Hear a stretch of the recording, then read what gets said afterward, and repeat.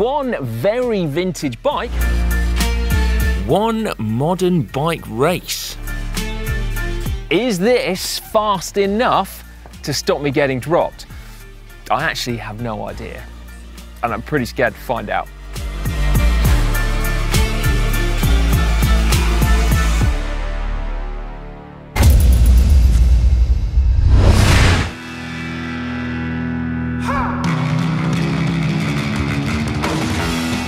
This bike is an exact replica of the very bike that the greatest cyclist of all time, Eddy Merckx, used to annihilate the field at the 1969 Tour de France.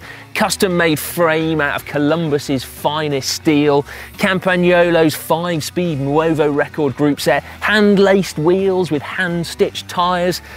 I mean, it's a thing of beauty in the right light.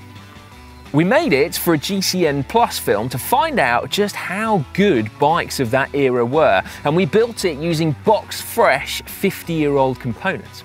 I then tried to recreate Eddy Merckx's most legendary Tour de France exploit, and that nearly finished me off. Now though, we are going for something shorter and altogether more violent. Right up the Cannibal Street though, we're going bike racing.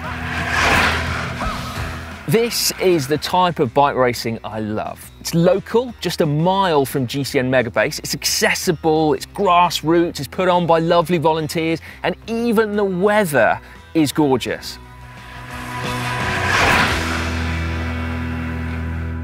I'll stop short of saying it's relaxed, although to be fair, many people are. They're smiling and some are even laughing. For me though, I just feel a bit anxious. You know, I always do before a bike race. Even having spent 10 years as a pro, I come up here and I feel a little bit intimidated. But this bike is making it far worse. I know it is not as fast as my modern road bikes. The question is though, is it good enough to stop me getting dropped? I'm gonna have to change gear 6 or 7 times per lap, and with these down tube shifters, that ain't gonna be quick. Although I can probably live with that. I'm also more concerned about this. I'm racing in a baggy wool jersey that's going to cost me a gazillion watts. But worst of all is these, my toe clips. I have a genuine concern that I'm going to be getting dropped on the start line because I simply can't get into my pedals. I mean, literally I have nightmares about that. So I'm not going to warm up, I'm just going to practice getting into my pedals. But I've got to say, I'm letting this bike down as much as it's potentially going to let me down. Eddy Merckx was always immaculate. I look like I've been dragged through a hedge backwards. I haven't shaved my legs in 6 months. I have 2 days with a bum fluff on my face. That would have appalled Merckx. And I'm in desperate need of a haircut. So I think we're probably as bad as each other. Aero jersey, 20 watts. Aero wheels, 25 watts. Aero frame, 20 watts. Oh, I'm proper nervous, I really am. This is going to be a nightmare. I bought a knife to a gunfight. Thanks. Well, at least I've got some style points. Right.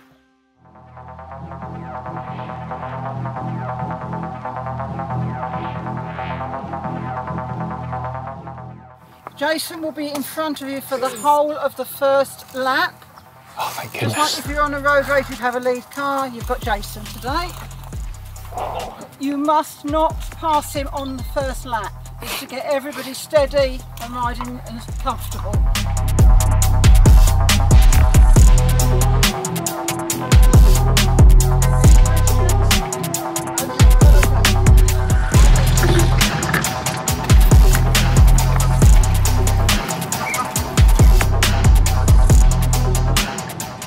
Well, that wasn't nearly as bad as expected. Into my toe clip first time and not even dead last by the time I'd tightened the straps.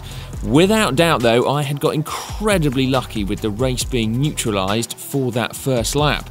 But what would happen when the race got going for real?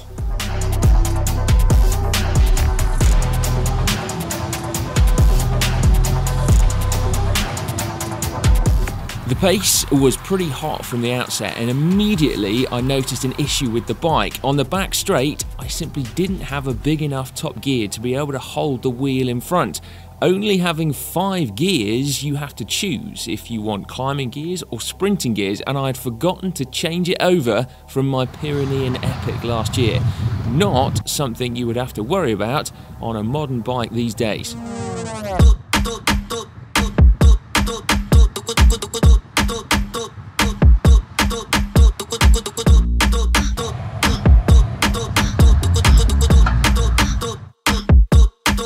As for those down tube shifters, I was dealing with them pretty well. There was just one corner where I needed to shift midway through, and it scared my pants off, frankly, but it was doable. Surprisingly though, I was still hanging in there, having to use my racing experience to stay up at the front and trying to make life as easy as possible.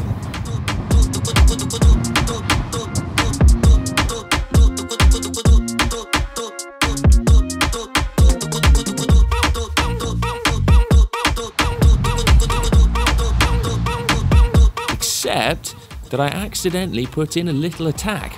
Then frankly it was like hitting a brick wall out there in the wind. A bus would have had better aerodynamics than me, and I simply didn't have the power to last more than a fairly humiliating half a lap.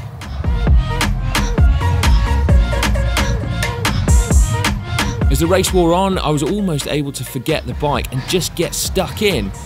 Almost, but not quite. The toe clips were giving me really sore calf muscles. Bizarrely, they were so short I was stuck pedaling with my toes.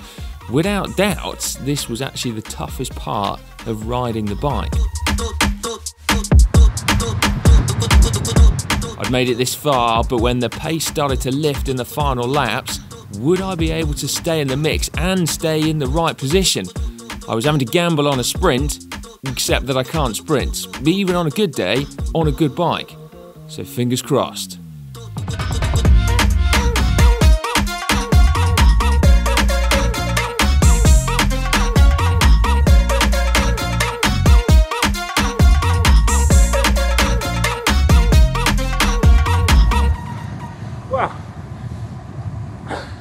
I survived.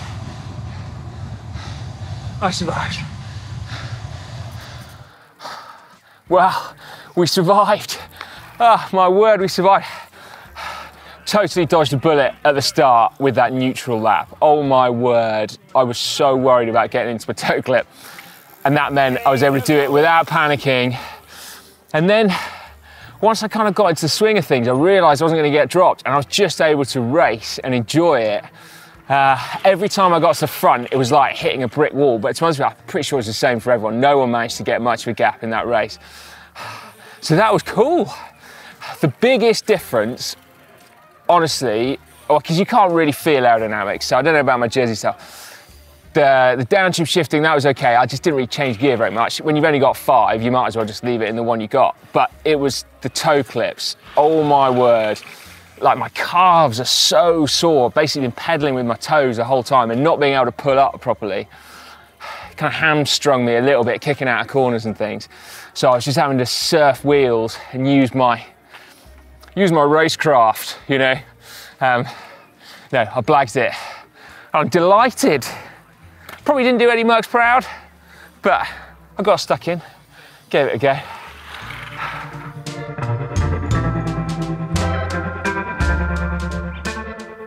Having had a bit of time to think now about my experiences tonight, I've got to say, racing back in the 60s and the 70s, it was far more egalitarian. There were no marginal gains. Everyone had access to effectively the same equipment. And it was like that for decades. Not until the 80s, really, when exotic materials like carbon fibre and aluminium and lycra revolutionised the sport.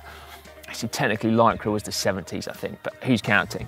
However, my conclusion from today is that whilst equipment does matter, it's not the be-all and end-all. Racing tonight reminded me that if you're smart about things, you can totally get stuck in. That might be being smart with your budget and the upgrades and the equipment that you can afford, or it might be being smart with your race tactics and not launching an attack after 20 minutes of a 45-minute race like I did earlier on.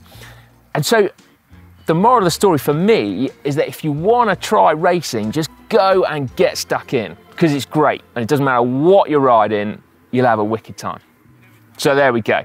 I think Eddy Merckx will be proud of that too. Right, if you've enjoyed this video, please give it a big thumbs up. Make sure you subscribe to GCN as well, and we'll see you in the next one.